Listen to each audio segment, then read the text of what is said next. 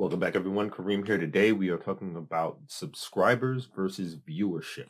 What's the difference? Well, there's usually a delta. There's usually a divide between how many followers you have and then how many of these followers actually engage.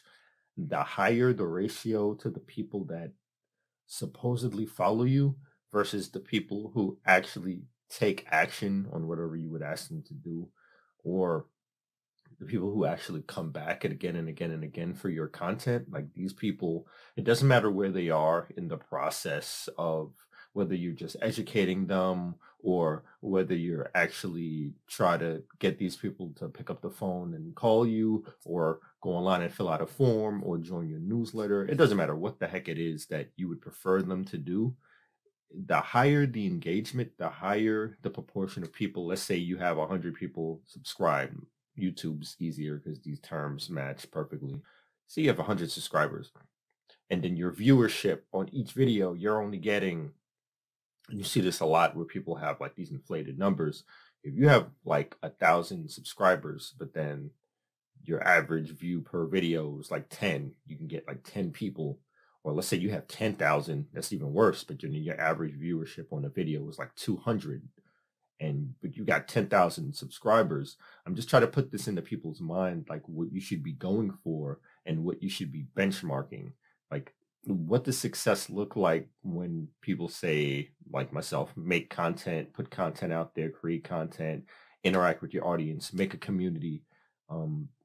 Because, ultimately we would like them to do what we would like them to do, which is, go ahead and choose us for our products and services. At the very least, make a more informed decision, because that just helps the market, right? Especially if you're giving people information about budgets. It just makes it a heck of a lot easier down the road if this person ever wanted some type of service to know like what they should expect to pay and things like that, or like what products they should go after. So you hear less. Yeah, ultimately you hear less people crying later down the line about things breaking and bad contractors and all of this stuff. Whatever. Anyway, back to the point.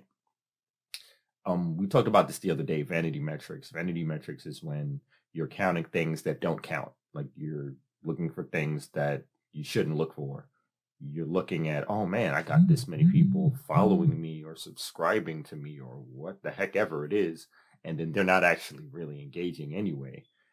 What you want is to have a high proportion, let's say for those 10,000 subscribers on YouTube, let's say for each of those 10,000, heck, you want to have as high as engagement as possible. I mean, preferably you'd like to get 8,000 of those people to actually view whatever the heck you would post on your content. You want these people engaged. And so you got to make engaging content. You got to make informative content, but it doesn't happen overnight. It takes time to learn this. It takes time to build this relationship. It takes consistency more than anything else to get people to actually come back and back and back, because you can be counted on to do that. Like one of the big things to just set yourself apart off the bat, off the rip, is just be counted on to show up consistently. For you now, you might only be able to create and record 3 times a week. Suggestion here, do it in batches, chop it up, make a podcast, interview someone, go interview a supplier for some shingles or some vinyl siding or something like that. Chop it up into like little 10-minute segments, interview them for an hour. Boom, you got like 6 weeks right there. If you're really picky and you got to cut some stuff out, then you've got, I don't know, 4 weeks, got a solid month, just a weekend of stuff. You could just drip, drip, drip, and just chop it up. And just a suggestion for content. But not only that, what you have over time is like a library of people that'll come back in and start asking questions. Your ulterior motive here is to have people see your content somewhere down the road. Also, you only got to make the content one time, and then now they're hitting you up because for whatever reason they like your work, they like your personality, they like your brand, what it stands for.